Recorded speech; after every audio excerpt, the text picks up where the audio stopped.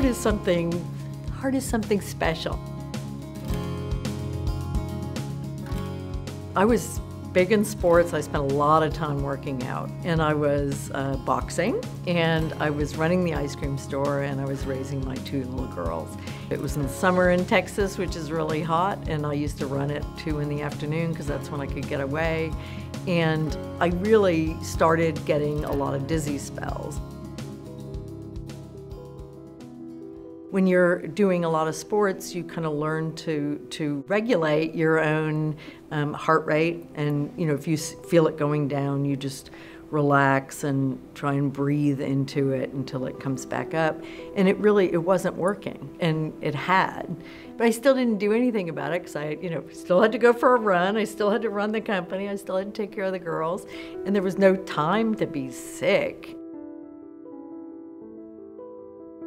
And I had a really great friend who just said, Amy, on the way home, just stop by the emergency room. It's no harm. You can just get, you might find out nothing's wrong, and you might find out that there's a simple solution. I was gonna drive home, and I heard his beautiful voice and caring for me, and I just turned into the hospital. They did an EKG, and then I put a Holter monitor on for a day, and it took about 2 to 3 weeks for them to read that.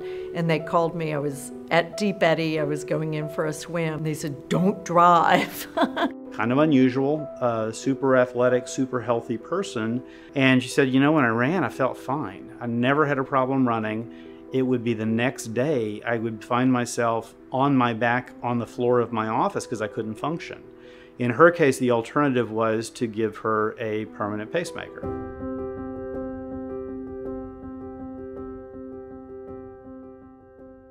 It was so immediate how I felt. It was remarkable. I just can't believe the invention. I ran a marathon not long after I had the pacemaker put in, and I'm kind of bionic, really. I'm kind of cheating. I actually had a better marathon after the pacemaker than I did before. When I first finished my training in the early 90s, I would see lots of patients with genuine fast heart rhythm issues that were easily fixable, that had gone years, sometimes decades, being told that they were just histrionic, that it was panic attacks, that it was all in their head. We just have to work through that and make sure that people understand that there are genuine fixable problems that feel very similar to some of these other conditions. It is scary. It's scary. And that's a natural response to thinking you have a heart issue or that something isn't perfect in your body. But there are people out there that'll really surprise you that are living with some pretty serious issues and have beautiful, active lives. Imagine, before the pacemaker, I wouldn't be here today. I wouldn't have my business. I wouldn't be able to parent my children. That was engineering coming together with cardiac research, and it's American Heart Association that's funding that's driving the interest in it, and especially the Go Red campaign, because it's focused on women.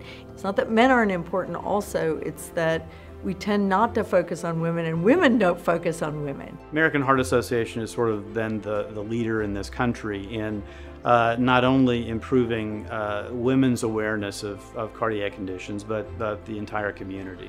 The one thing is to trust your gut, because you really, you know if you're not feeling right. And it may be something that's tiny, or it may be something that's big, but it's your future, and it's your family's future. And it's your ability to do all those things that you can't stop doing today in the future, if you take care of yourself.